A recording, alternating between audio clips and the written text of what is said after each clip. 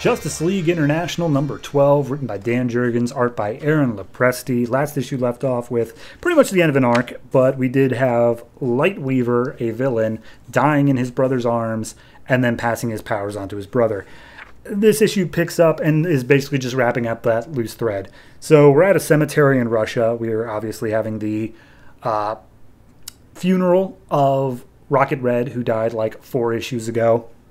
And we have Batman dodging a whole bunch of Lightweaver's blasts. I'm just going to call the brother Lightweaver because he has the powers, and I forget his real name. So, yeah, Batman's jumping around, dodging all the shots there.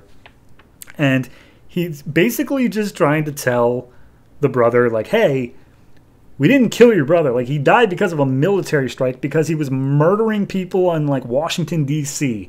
Your brother was a terrorist. And he died completely independent of us. And the brother's just like, shut up, you killed Malcolm, how dare you? So at this point, we get a little bit of a flashback, and we see the entire team is entering into the graveyard. Batman is hiding off in the shadows, doesn't want to be seen here. And they're basically just saying, like, man, Rocket Red died.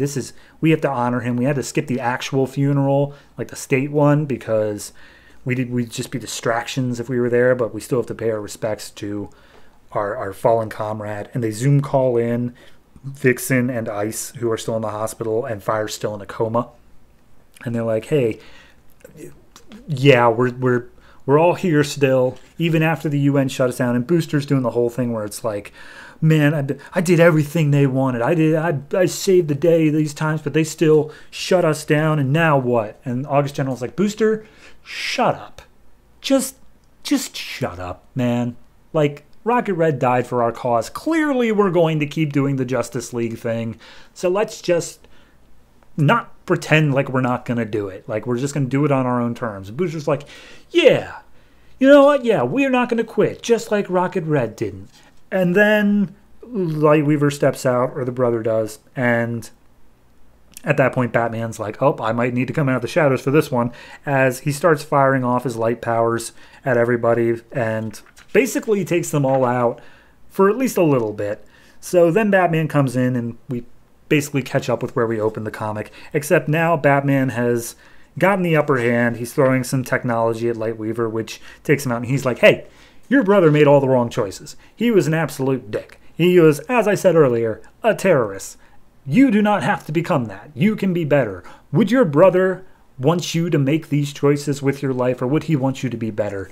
And at that point, the brother's like, I just wanted to avenge his memory. I'm sorry. I didn't mean it. And then the rest of the JLI show up, and they're like, hey, Batman, what are you doing here? Anyway, yeah, no, kid, we get it. You're grieving. We're all grieving. This has been a tough time for everybody. But don't be a terrorist. To which the kid's like, yeah, I see the error of my ways now. And they're like, cool, all right, we're not going to charge you with anything, so get out of here. And the kid just leaves. And then Booster chimes up and he's like, you know what? Now that that's settled, let's go ahead and make our team. We're not going to quit.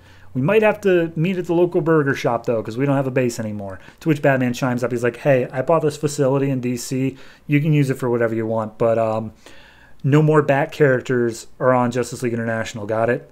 And then Batwing, who's there, is like, yeah, no, I got my own book, so bye. And they're like, no, that's fine. Is everyone else staying on the team? And Omac raises his hand, and he's like, I only showed up so I could get fixed by Batman. And Batman's like, yeah, no. Just stay on the team for a while, and I promise you I will get to you. You are somewhere on the list. So then Booster turns to Guy and is like, hey, you've always had problems with the team. Are you going to be staying? And he's like, you know, Booster, you kind of made a good leader, so I guess I'll stay. And so Godiva takes Booster's hand because I guess they're dating now or something.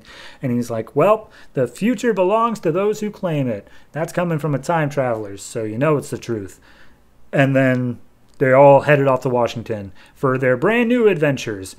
And this is the last issue, save for the annual, coming out the end of the month. So I don't even know why we're doing that. I can understand tying up the loose thread of the Lightweaver thing. That makes total sense to me. Why are we introducing this new base? The book is over.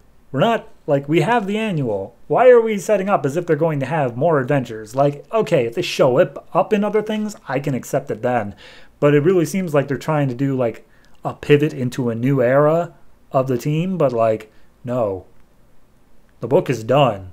Fire is still in a coma. I hope that gets resolved. That's the last little dangling plot thread I want to see resolved. So yeah, it's okay. It's fine. I think my biggest issue is the fact of, while it does feel, it has a sense of finality to it, it also just opens up this new thing, and you're like, but like, we know you're done. The book is over. The end. Save for the annual. That little asterisk is on this always. So, I don't know. I guess I can't judge it too harshly until I see the annual and see whether or not they're going to leave more plot threads dangling. But this one, it's fine. It's okay. My biggest qualm about it is that it is just kind of a necessary chapter. This didn't part me with any sort of emotional anything. It didn't like do anything too huge. It was just like, yep, we had to go to the funeral of our friend because we kind of just forgot that happened and never actually dealt with it. So yeah, it was a necessary chapter, and by that standards, it was fine, but it wasn't anything great. So overall, I'm going to give this one a 6. Art by Aaron Lopresti, also perfectly fine. Occasionally a weird face, but for the most part, I followed the action, I followed the movement, everything, and some panels did look good. So yeah, just an average book all around.